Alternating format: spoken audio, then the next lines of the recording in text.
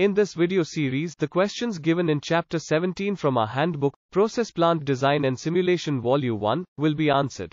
The handbook is a must-have for any process engineer with an interest in process simulation, providing you with the building blocks that would eventually have you simulating entire systems independently. Get yours today. The link is available in the description. What information does the equipment list contain? An equipment list is a database that has the following information for process and mechanical engineering teams. It contains the equipment tag number, equipment description or service, equipment specification, P&ID reference number, and design and operating pressure and temperature of the service. What does P&ID contain? A P&ID is a pictorial representation of the piping, equipment, instrumentation, control devices, and the interconnection of process equipment and instrumentation. Why is PSV used? A PSV, a pressure safety valve, is a safety device designed to protect a pressurized vessel or system during an overpressure event. An overpressure event refers to any condition that would cause pressure in a system to increase beyond the specified design pressure or maximum allowable working pressure, MAWP. How to control surge? Surge is caused by rapid velocity changes of the fluid, which could be due to rapid valve closure, pump trip or pump start. To mitigate the effects of a surge, the following steps can be carried out. Rerouting piping, increasing the diameter of pipeline to reduce average velocity, increasing the inertia of pumps and motors. Stronger pipe work to withstand pressure surge, providing additional pipe supports, and incorporating valves such as flow control valve, air or vacuum release valves, intermediate check valves, non-slam check valves, and bypass valves, etc. Provide NPSH formula. The formula to calculate NPSH is NPSH is equal to the absolute pressure at the pump suction nozzle minus the vapor pressure of the liquid at the pumping temperature minus the acceleration head. Which should be higher, NPSH or NPSH?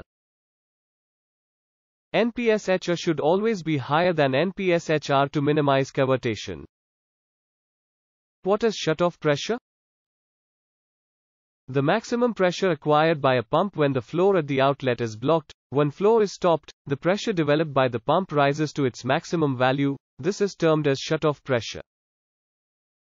Mark shutoff pressure in the graph. On a pump curve with head on the y-axis and flow rate on the x-axis, the shutoff pressure point would be on the y-axis, where the x-axis value is 0, indicating 0 flow rates, that is with the maximum head. What are different safety valve sizing scenarios? Different safety valve sizing scenarios include: 1. General cases, it includes fire case, thermal expansion, and overfilling. 2. Control valve related, it includes cases such as a blocked outlet, control valve failure, abnormal flow through the valve, and failure of automatic control. 3. Heater and cooler related, it includes exchanger tube rupture, cold side blocked, and fan failure. And 4. Reaction or mixing, it includes chemical reaction, accidental mixing, and pressure surge or internal explosion. List of documents required for P&ID making. P&ID preparation is initiated during FEED and is further updated during detail engineering. Documents required include process design basis, heat and material balance, process flow diagrams, process datasheets, piping material specification, process description, and process simulation report. What is meant by the NPSH of a pump?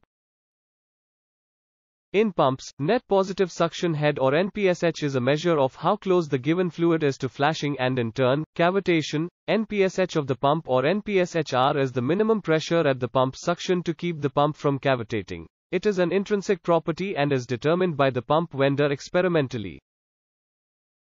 What is the output of a pump hydraulics study? The outputs obtained from a pump hydraulic study are hydraulic power, shaft power, motor power, and NPSH. Explain pressure drop criteria for line sizing.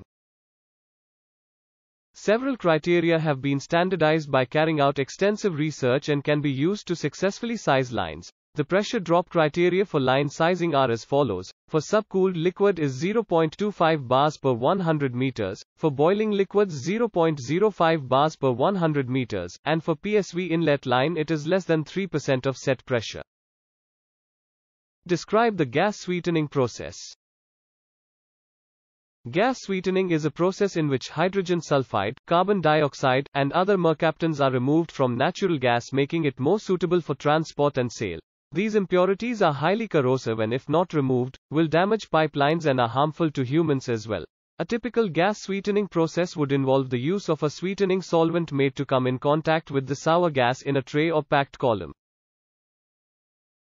The solvent absorbs hydrogen sulfide and carbon dioxide on its way down from the top of the column. Since it comes in intimate contact with the sour gas moving upwards from the bottom of the column, the gas becomes free from impurities while the rich solvent at the bottom can be regenerated to be used again. Explain the effect of higher velocities in the pipeline. At higher fluid velocities, the pipeline would be susceptible to noise, flow-induced vibrations, pressure surges, and material degradation like erosion, corrosion, and cavitation. Most of these could result in damage to or failure of the piping system. What is the formula for erosional velocity? Systems accommodating two-phase flow should be sized primarily based on the flow velocity. If the flow velocity is too high, loss of wall thickness can occur through a process of erosion. The velocity at which erosion may occur can be determined by the formula. Fluid erosion velocity is equal to the ratio of empirical constant to the root of gas-liquid mixture density at flowing pressure and temperature. For a solid-free continuous service, AC value of 100 can be used in the equation, whereas for intermittent services, AC value of 125 is to be used. Flow velocity in the pipeline should be maintained below the erosion velocity value.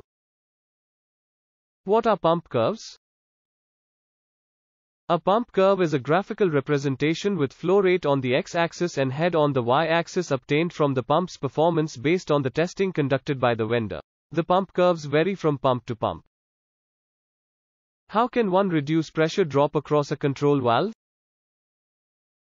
Three interdependent parameters work in tandem whenever there is a flow across a system, viz., flow rate, pressure drop, and flow area. To reduce pressure drop, the flow rate can be decreased or the flow area can be increased.